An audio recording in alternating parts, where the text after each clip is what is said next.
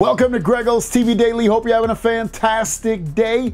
As you know, Black Friday is going on, or at least about to go on, and there's already deals going on right now at Samsung for appliances. So like refrigerators, washers, things like that. They've got some crazy deals going on that I will link down below in the description and the pinned comment. So check that out if you are looking for either a fridge or a washer dryer or a dishwasher or something along those lines. Again, they have some insane deals going on that you can take advantage of right now. So check those links out down below. Our main story of the day, though, is about the Galaxy S25 and the Snapdragon 8 Elite. Now, I've spoken about the 8 Elite having better optimization, better battery life than the previous generations of Snapdragons, and that's going to be the processor, the 8 Elite, that's in the S25 series worldwide. And we know, at least from what we can see so far,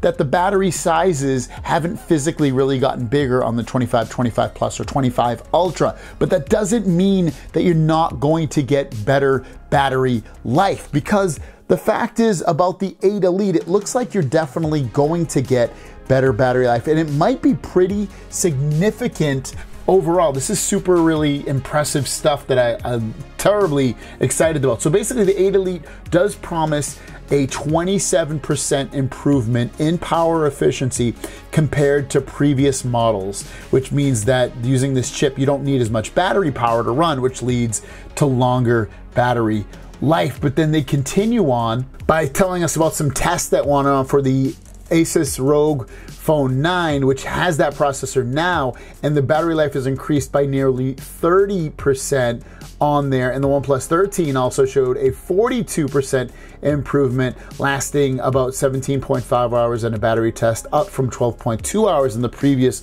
OnePlus 12 model. Some of those phones do have slightly bigger batteries, so that obviously helps with it, but the bigger get from that is the processor in mind. And remember, that processor is insanely powerful, and it's also going to give you better battery efficiency. So like that, you don't get that a lot. You don't usually see something that gives you a lot more power and also gives you better battery life. But the Snapdragon 8 Elite will do that, and it's going to be in our hands with these new Samsung Galaxy phones in January/February. Which feature are you most looking forward to with the Galaxy S25 series? Let me know in the comments down below. Thanks for watching. Have a great day. And don't forget about those links down below, and we'll see you down the road. Peace.